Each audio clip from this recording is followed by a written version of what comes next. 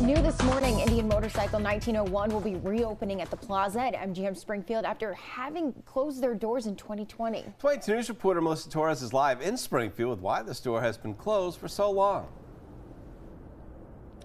Good morning, Rich and Taylor. At the beginning of the pandemic, MGM Springfield had to significantly reduce their operations, which led the doors of many businesses to close, as well as the decrease of employees. And the newly reopened Indian Motorcycle 1901 store will feature merchandise from the iconic Springfield-born pioneers of the American motorcycle industry.